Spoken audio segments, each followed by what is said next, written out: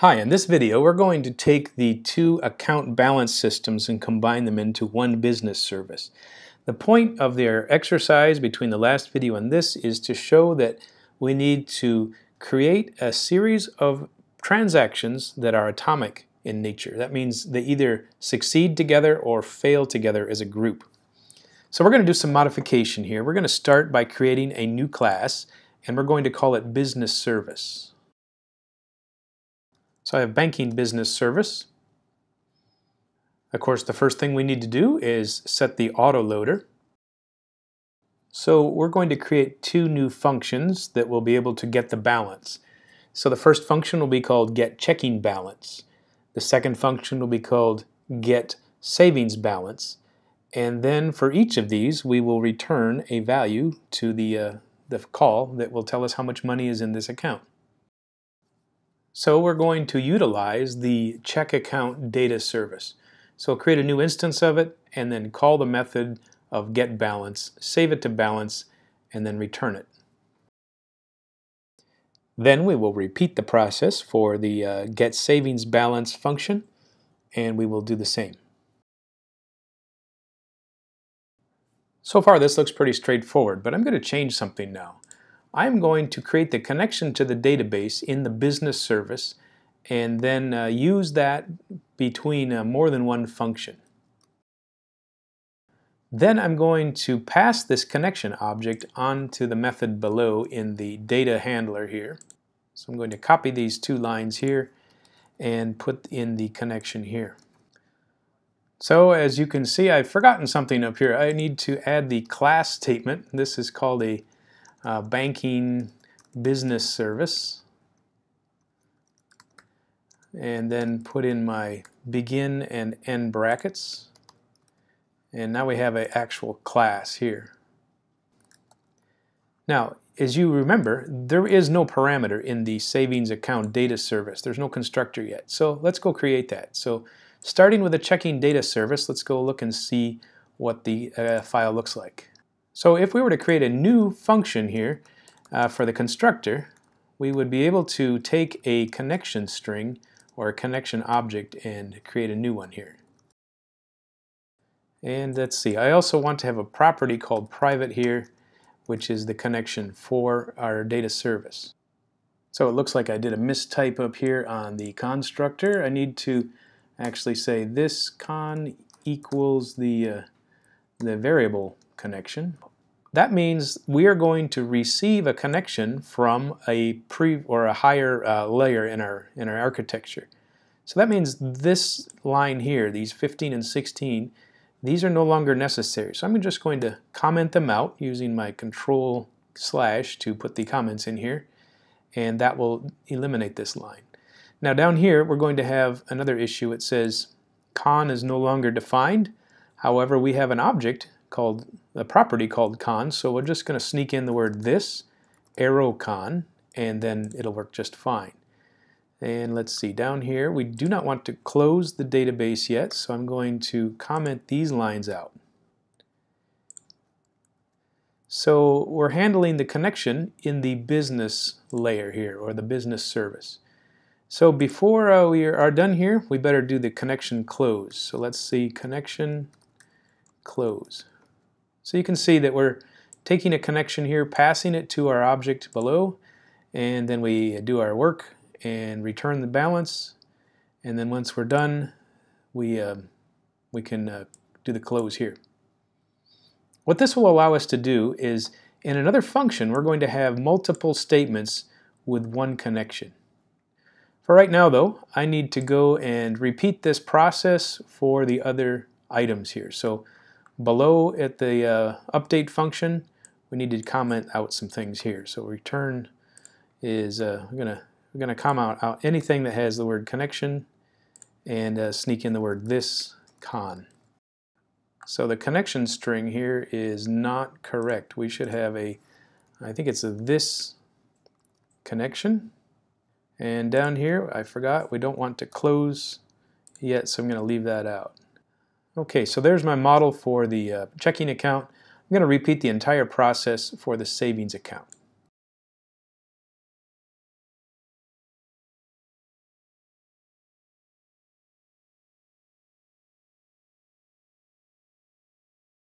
Alright, so you can see the code has lost any of the connections statements, and we're using it as a property up here.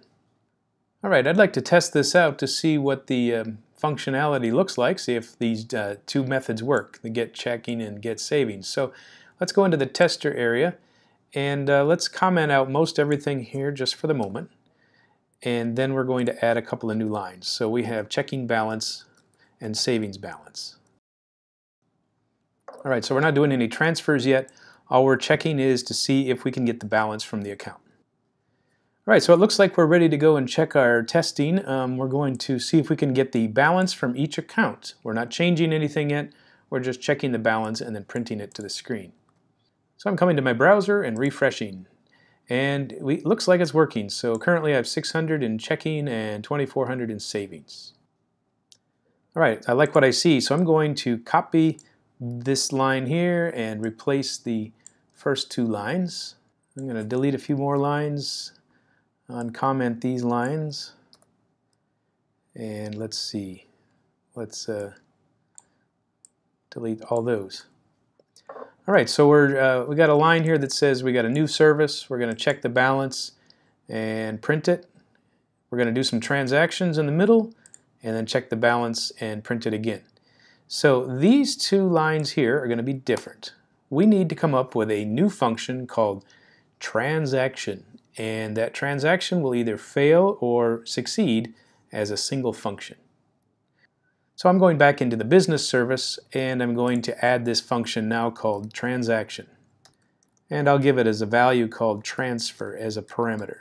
So let's set up a connection string and then a return value, and we'll do some work in the middle. Okay, I'm going to introduce a couple of new statements. One is called auto commit. We're going to have a auto commit mode, and we are going to set it to the word false. So what that does is it delays the actual execution of a SQL statement until we call it later. So later means down here near the bottom of the function, we're going to call the connection string, and commit is the command there. So we're going to have to do some execution in between here to check to see if everything's okay before we actually run the commit. The second statement that we're going to use is called begin transaction, and so that means we're ready to start doing our adds and removes. So first of all, we need to get the balance and of the checking account and subtract 100. Alright, so I'm going to create a new object called check account data service. Okay, so you can see we're passing in a connection string which was defined up here, and it looks like it's going to just use that one single connection. Now we're going to do the update here, so we're going to call the checking method here called set, or what was it called? Update balance. So now we want to take the checking balance value and subtract 100. Well, we don't actually want 100. We want to use the variable in our parameter called transfer. So I'm going to put transfer in instead of 100. Now this will return a success or failure. So I'm going to say OK checking as a new variable and assign it there. So first of all, we're going to grab the savings balance using the method in our banking service. Then we'll take a new object called savings, and using this we can get a update balance. So there you have it. We have three lines here that show we have a subtraction from the checking account, and that's the parameter transfer.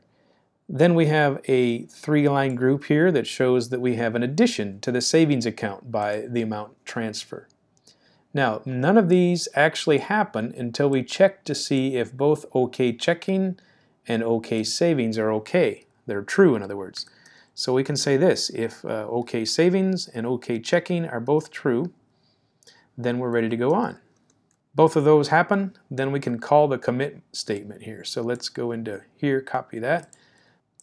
And of course, if they don't succeed, if either one of them fails, then we will do a different action. We're going to call this thing rollback.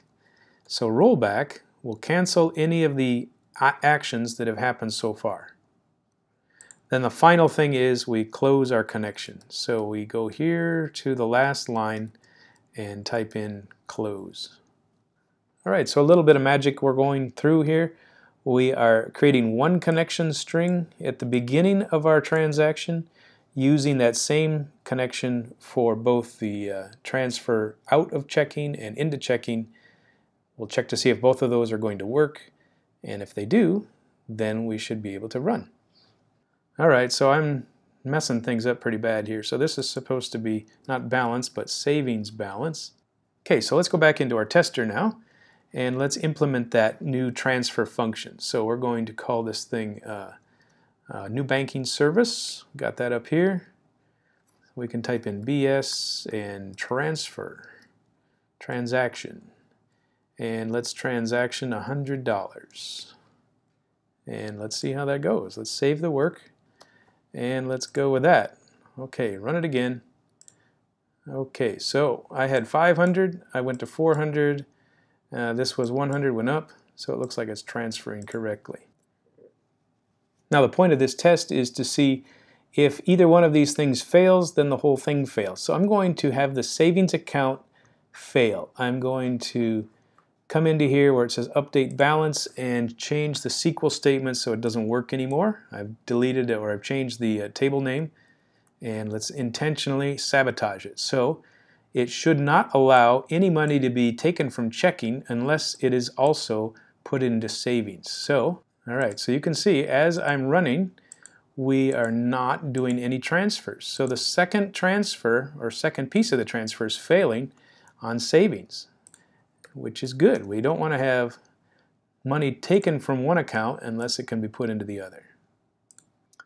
Okay, so after I've got all of my typos fixed and the code running correctly, it looks like we've got ourselves an atomic transaction where the entire update either succeeds or fails as a group.